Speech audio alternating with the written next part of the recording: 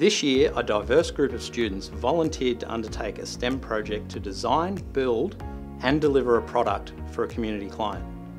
Not only was the project student-led, but it was a real-world project for a real client. The project is called Taribelang Time.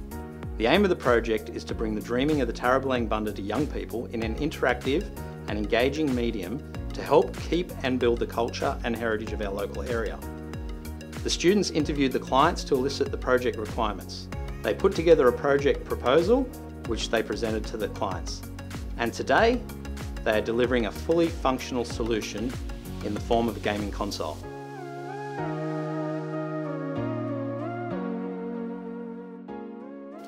Before starting on the project, we needed to talk to the clients, learn what is important to them and design a solution to match their needs. The team undertook a requirements gathering interview and built a proposal which we presented, asked for feedback and permission to start building the solution. There were some suggestions and requirements that we documented. Once we had the plan, we needed to coordinate our coding team, not to mention working with our graphics design team and the engineering team to make sure we're all on track and working together. By the end of the project, we have written over 80 code files, each ranging from 20 to 100 lines of code, so it was quite a large undertaking.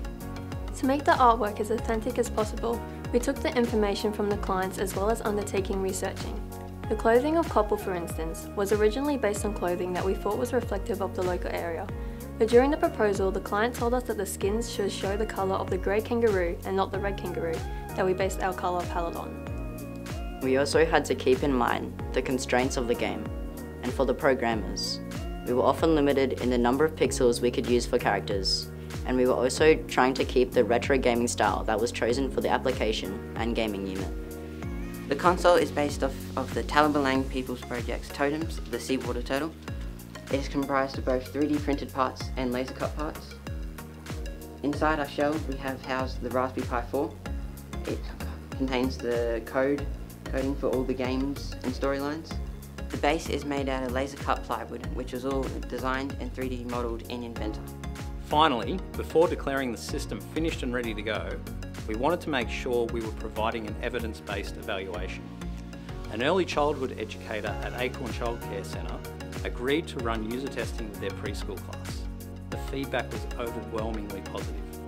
The observations included that the children loved the music and made the game exciting.